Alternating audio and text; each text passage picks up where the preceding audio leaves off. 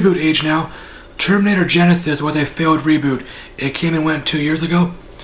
People disliked it. I thought it was okay. Believe it or not, there's another reboot planned. Tim Miller is directing and James Cameron is producing. Since he's involved, this reboot actually has the potential to be good.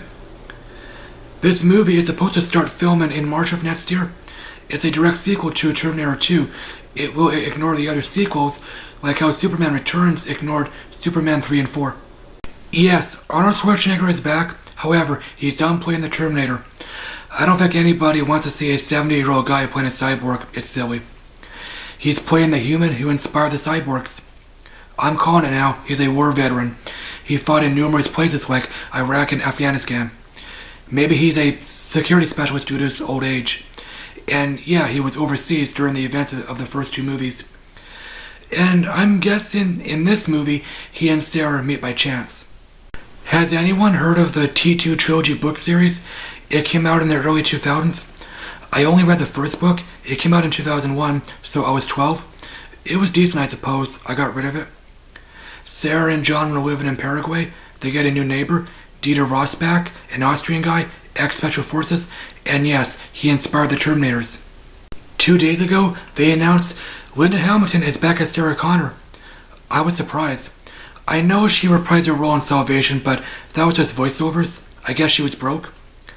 I'm sure she signed onto this reboot in a heartbeat because she's stuck doing Lifetime movies. James Cameron stated, "Some 50-year-old, 60-year-old guys are known for kicking ass, but not a lot of women." Surprisingly, Linda already started training, maybe by choice because I feel now is way too early. Isn't she already fit? I guess her routine is mostly exercising, sit-ups. I'm sure she'll spend many hours at the gun range. I'm curious about Sarah. What has she been up to for the last 23 years? Is she still a fugitive? Is she in South America or is she back home? Is she still paranoid about the future? I guess she is. Are she and John still close? Is she a grandmother now? John Connor should return. He's important. You could say he's the heart of this franchise. Edward Furlong signing on is unlikely because he's a drug addict. He's a huge risk. He's been in trouble with the law for a long time.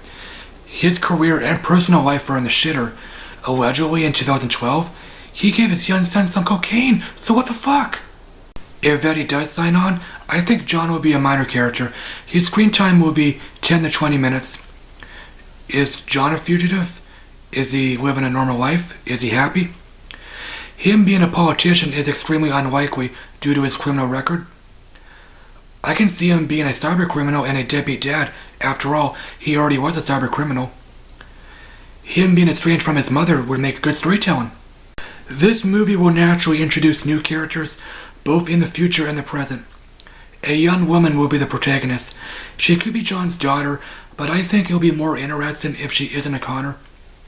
I think she will fight Skynet in the future, so Sarah will have to protect her. Like Star Wars The Force Awakens, this movie will feature the old characters passing the torch. I know it's pointless saying this. This reboot is supposed to kickstart a trilogy like the last two movies were supposed to kickstart their own trilogies. I think it's silly. However, these movies are meant to be standalone with connecting story arcs or whatever.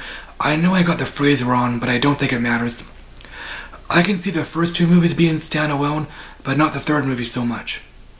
Thanks as always for watching, guys. Shares are appreciated. My Twitter link is down below. Let me know how you feel about Terminator 6. Are you excited or burnt out? I'm excited for Kingsman: The Golden Circle. I'll talk to you later. Alrighty then.